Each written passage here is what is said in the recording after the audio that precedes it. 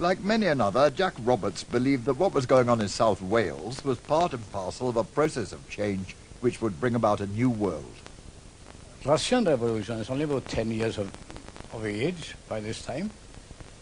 And it was in the mind of many, many people throughout the world. And rightly or wrongly, whether the reports were right or not, it doesn't matter, but they had acquired the whole of Russia in their own hands. All its wealth and problems, whatever was going with it. And I felt that the same thing could apply here. How did Spain look to a young Welshman abroad for the first time? In 1933, Gwyn Thomas, with an Oxford degree in Spanish behind him. How did you get to Oxford, Gwyn? I got on the wrong bus in Bargoed. Now, Gwyn Thomas headed for Madrid University. When you passed over the mountains into Spain, you had the awareness of something completely new. Everybody you spoke to had the feeling that these great thick shrouds that had been weighing upon them for 300 or 400 years had been shaken off. Because you see, what had happened in Spain was this. In 1931, the king, Alfonso XIII, with nobody's blessing behind him, had left Spain and cleared out the treasury and so going.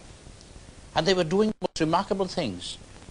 For the first time, a country was sending writers out to be their ambassadors in all the capitals of the world, whereas for centuries past only the most immaculate aristocrats had represented Spain. Now you had fine novelists, fine dramatists, fine musicians, and you felt this in everything you saw, everyone you talked to, and of course the great payoff line was the University of Madrid, to which I went as a student. It was new. It was brand new. It was the first university ever created in Spain outside the orbit of the church. It was the first attempt by a worldly government to create an educational system for working, living, unbelieving people, if you like. People who wanted to try something new. The plight of the people and the kinship he felt with them were things which moved Gwyn Thomas as he wandered in Spain before the Civil War. Given his Ronda background, that was inevitable, but he had, too, a strong feeling that amounted to certainty that a turning point in Spanish history was not far off. In the late summer of 1933, I had a very peculiar experience. It was a kind of mirror experience. I walked around the mining countryside around Oviedo in the Asturias, in northwestern Spain. And there were times on that journey when I felt as if I was walking into villages in the Ronda and the other South Wales mining valleys, because you had the same warmth, the same kindliness, but above all, the same marvelous intensity about these people. They realized that they had been living intolerable lives for a long, long time, and tolerance was running out.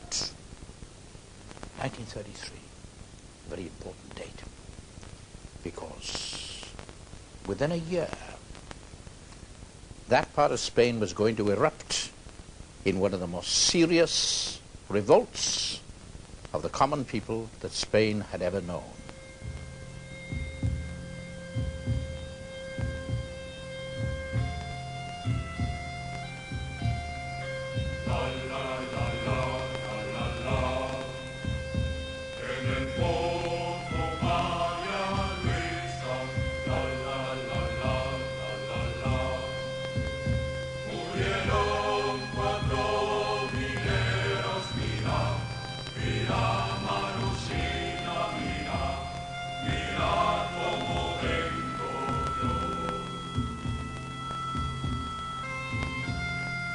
I've often heard about the apocalyptic sense of people who know that next Thursday morning the evils of last Thursday morning will be no more, that anger will rise like a great lion.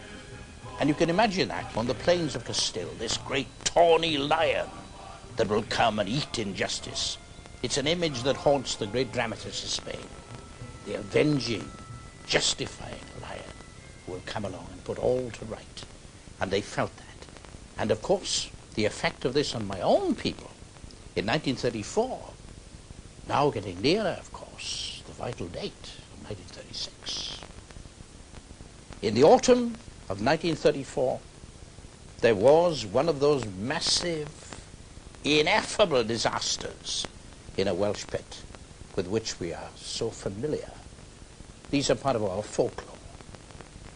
Our folk history has been lived in terms of these vast, obscene convulsions. It is impossible to describe them in logical, rational ways.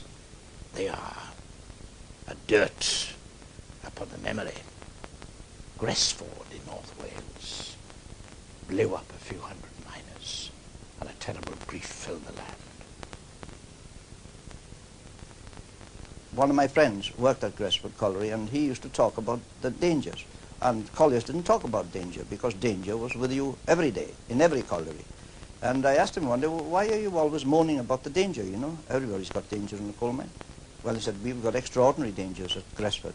We're paid a penny an hour for working in heat, extra, which meant that the ventilation was wrong. Then he said the 3,000 volt cables leading to the coal cutters were faulty. The rubber and metal covering were damaged, and they were sparking, and there was the place was heavily gassed. And this was he worked in the Dennis district. He was one of those in Belt. I was working at Bersham Colliery, working nights, and the night shift that went down at Gresford, same time as we did, well, we heard in the middle of the night that there'd been an explosion. And I went to the colliery, and there were thousands of people there, and everybody milling about, and women crying and so on, and newspaper reporters hanging about. So they were calling for volunteers. Apparently you couldn't stay down very long. So I left my jacket in the lamp room and took a sandbag and a fire extinguisher and went down with a lamp, of course, an oil lamp. And it was really Dante's Inferno. Terrible then. It was obvious we wouldn't be able to get anything out alive from there. And I was down for about 4 hours, and then you had to go. You couldn't stick it because possibilities were of another explosion. This, to me, had happened because of criminal neglect of the normal mines regulations. And on the Sunday, in my village at Hoss, they called a union meeting, and the chairman went on his knees, and he asked the Almighty to forgive us all for calling a union meeting on a Sunday. But the object of the meeting was to have volunteers to go to Gresford and try and get at our colleagues. Then in October, a few weeks after Gresford, the miners of the Asturias revolted. And time and again in the Rhondda Valley I would stop at this corner and that and talk to the men, and they saw the logic of this. That a thing had happened in Gresford that had appalled them in a way that they had not known for a long time past. Because you see, the life of the miner, viewed as a whole, is a kind of outrage. And all the cosmetic increases in conditions and pay will not alter this. It is fundamentally an anomaly under the sun, that men should leave the sun and work in these dark and dangerous places. All right, that's well known. But this definitely did fix a mood in South Wales, that there was a link between what had happened there, Gresford, and what had happened in the Asturias. And what had happened in northern Spain in the Asturias in 1934 was in all but name the first battle of the Civil War.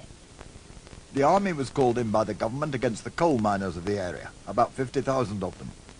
The previous year there'd been a right-wing victory at the polls. Now, swinging further right, the government did a deal with a Catholic party dead set against reforms.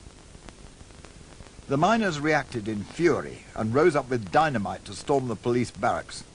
Then they took a nearby arms factory and came away with 30,000 rifles and machine guns.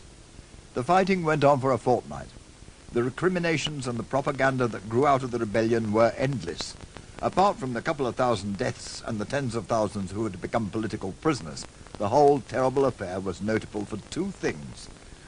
First, that the Spanish Foreign Legion and Moroccan troops were brought in to fire on Spanish citizens, and second, that the man who was sending the orders and putting down the rising with the utmost savagery, and we'll hear again of the Moors as time goes on, was one General Franco.